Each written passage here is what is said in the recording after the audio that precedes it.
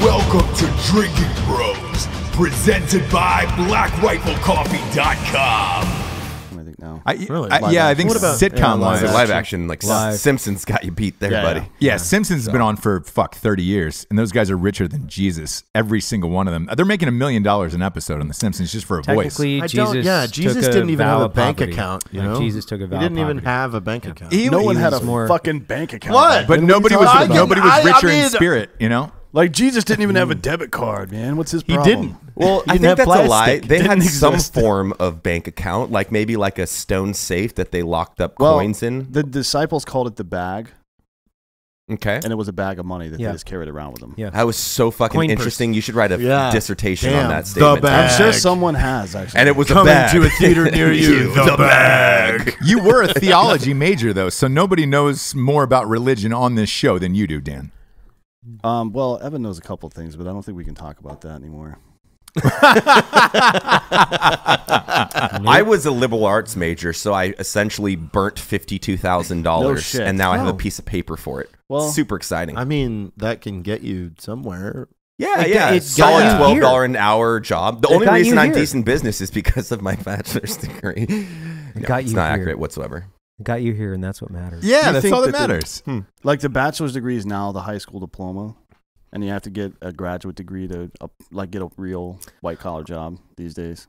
I think there are bachelor degrees out there that would be considered basically a high school diploma. Mine. If you're in a very specific degree program, but I also think there are very hard bachelor programs, right? So, bachelor in mathematics hasn't necessarily changed in 30 years. No. Right? It really hasn't. So why do you think so? Because I'm kidding. Right? Or, computer science, right? So engineering, science, like any of those, I think you're still looking biology.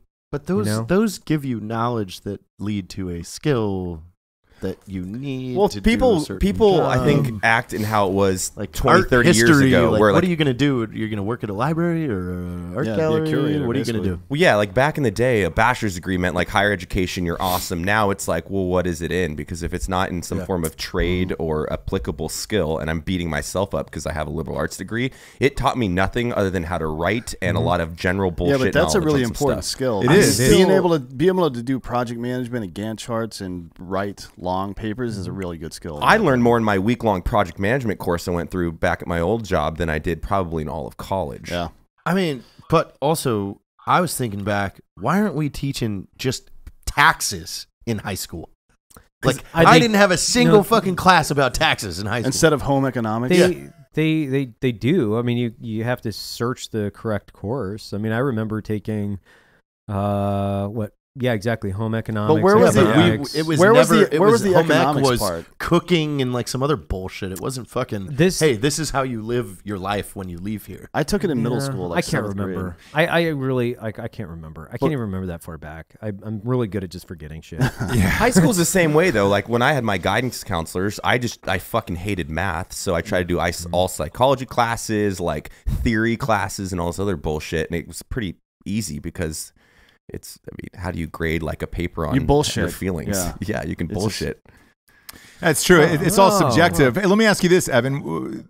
As the CEO of Black Rifle Coffee, would you hire somebody with a college degree versus somebody just out of high school or somebody just out of the military with no college degree? How do you judge who your employees are going to be when you interview them based on a resume? Position. Hyper dependent on the position. It's all dependent on the positions and the pre-qualifications for the positions and the person's experience. So, like, you're not going to hire a high school grad for a CPA position. I think that would be a bad move in business. Probably a bad move. Probably a bad move. Sure. Yeah, but if you've got a guy like, we went through an interview process for the chief operating officer of Black Rifle Coffee, and we met people that didn't have college degrees that had achieved a very specific amount of success within their executive, like within an executive category. And one guy in specifically, he was a very successful executive and he had a high school diploma. And it was based on how much work that guy had put in over the last 30 years. And he was more successful than guys that had master's degrees from Harvard. Yeah, he probably got in with some company early and learned the ropes and then grew in that one company and he moved on to other companies and kept growing. He structured one of the largest deals in modern CPG history, and he was the he was the lead architect in it. He was a veteran billion, too. Yeah, he's a veteran. I mean, awesome guy. He had alligator shoes. I remember that. Yeah. And I made fun of him, but he was very well dressed. I'll give him that. Very well dressed, but there's a great example. Once you get into the professional workplace, you can continue to achieve based on your individual drive, intelligence, than what you're willing to take on to further professional develop yourself. Like it's very applicable even today in America. I firmly agree. This is within the modern workplace. It is the land of opportunity if you go to the right company with the right company. I agree. There's a lot of examples that come out of like the talent industry, and Ross, you could probably speak to this, but like I know a few girls that started as secretaries for a talent agency, making $32,000 a year. Fast forward 8 years, they're running their own talent agency. They have fucking 50 people that work for them, and they're bringing in $2 million a year. And you're like, "Whoo, girl, you crushed it! It's pure hard work."